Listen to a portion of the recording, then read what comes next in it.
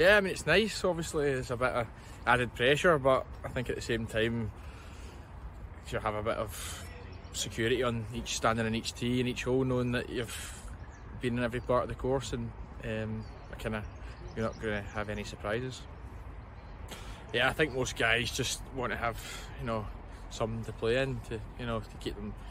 ticking over. Most people will be looking to play at a higher level, play 3-day, 4-day events, but any 2-day event that we can have give us an opportunity to keep sharp, and obviously there's a few incentives with regards to Challenge Tour starts, and last year with guys getting the Scottish Open, so this has been brilliant, to be fair.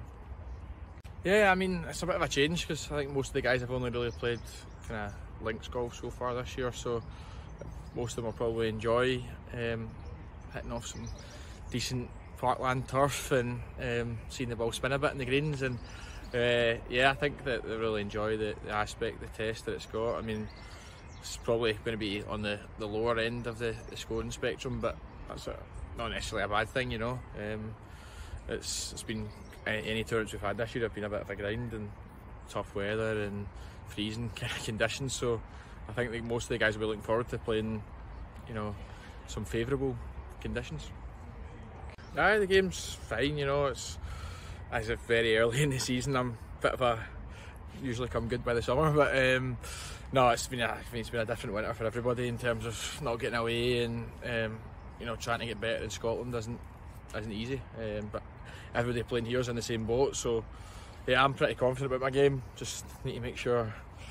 I'm fully concentrating and my head's in the right place. Just to get onto the main tour, really, to be honest, through the tour school, or if not, top 5 through the Challenge Tour. I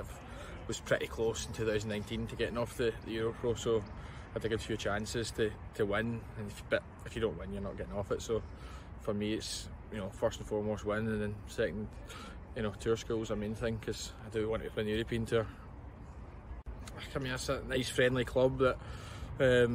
I've been 17, 18 years here now, and I'm doing some coaching here as well, so it's just, people know me, I tend to get on with the members, so it's just good having a connection to somewhere, and being able to play an event here, and have some of the guys that I coach come out and watch, and see how hopefully it should be done. It's good.